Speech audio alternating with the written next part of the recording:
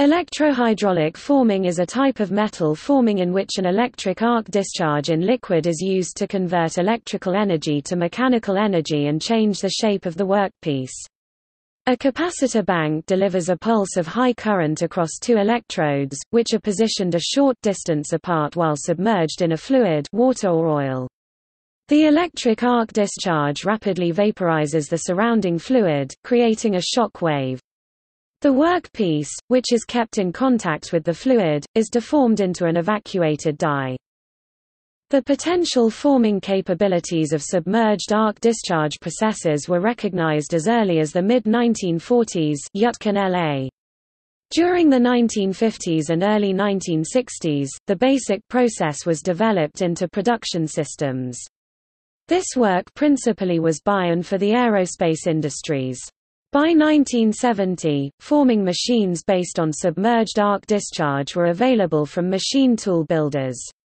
A few of the larger aerospace fabricators built machines of their own design to meet specific part fabrication requirements.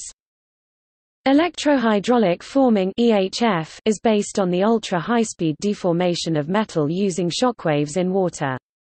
Using the discharge of current from a capacitor bank, an electric arc is generated in water between two electrodes.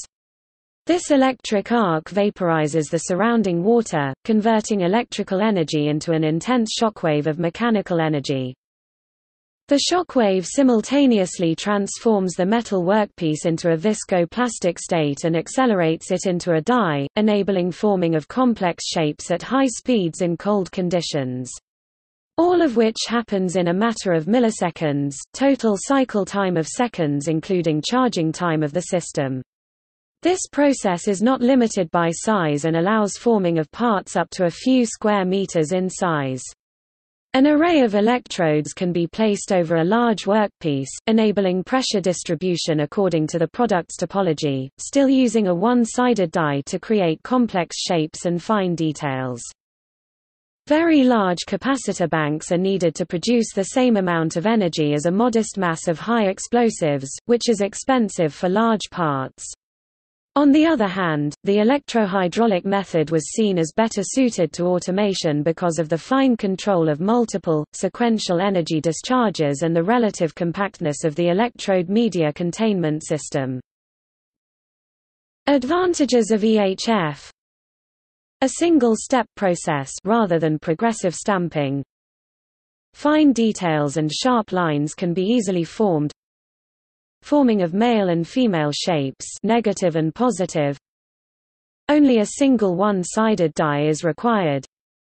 Enables extremely deep forming, much more than is possible with conventional stamping. Even distribution and higher strength of thin material. Extremely fast. Equipment has small footprint. No need for a press, the forming chamber is a self-balanced system. Allows forming of parts up to a few square meters in size.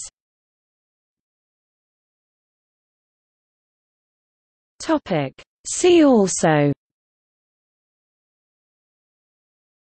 Ignitron.